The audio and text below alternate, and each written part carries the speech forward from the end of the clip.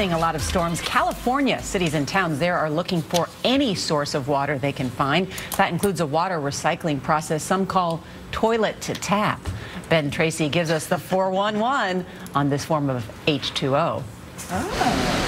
The Pacific Ocean is California's calling card, the Golden State's front door. But it's often treated as, well, the back door. Southern California dumps 1.3 billion gallons of treated sewage off the coast every single day.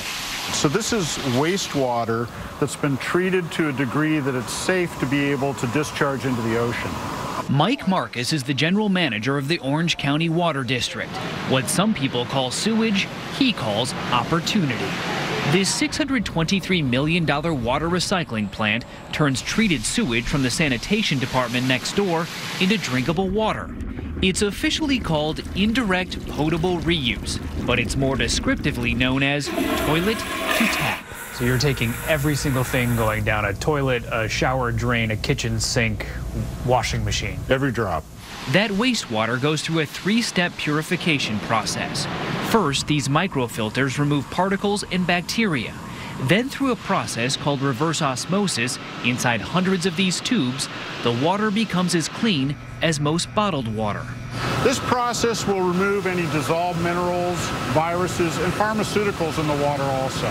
Finally, anything left in the water is zapped by high-powered ultraviolet light inside these tanks.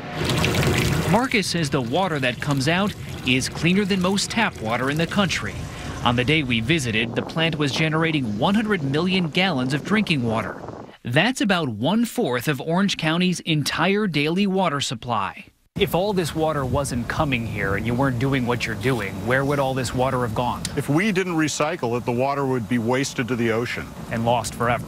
And lost forever. During an epic drought, that kind of waste is hard to swallow.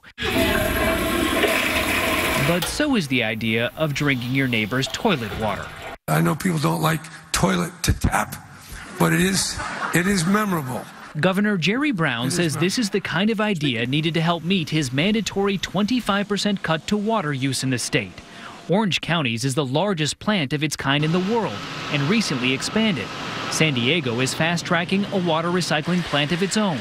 And mayors in Silicon Valley took a very public swig of recycled water to convince the public there that its time has come. This is an opportunity to ensure we have a drought-proof source of water right beneath our feet.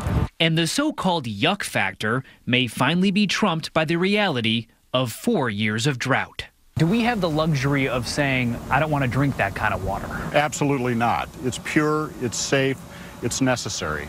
Well, we can't end this story without trying the water, so okay. Cheers. Cheers.